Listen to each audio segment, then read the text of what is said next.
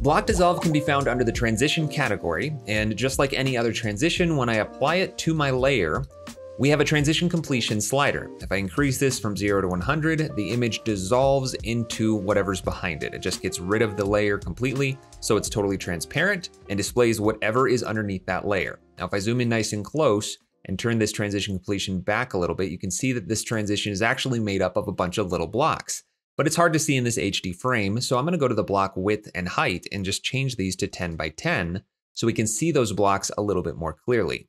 Now, they are very soft, and the reason for that is if we go down to this checkbox right here, soft edges, which it claims is the best quality, is checked. But I don't really like this look, so I'm gonna uncheck soft edges. We get these crisp, clean, non-anti-alias blocks that are totally sharp, and we can increase the block width to whatever we want. If we wanna make it nice and big, chunky blocks, now we have this very digital looking transition, and we can drive it with that transition completion slider.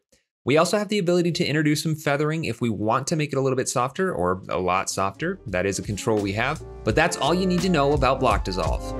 Hey, thanks for watching. If you enjoyed this tutorial, then check out the other ones here on my YouTube channel. And if you like my teaching style, then definitely check out my longer form content on Skillshare and School of Motion. And if you want to support more tutorials like this one, check out my Patreon. You can find links for all that stuff in the description of this video.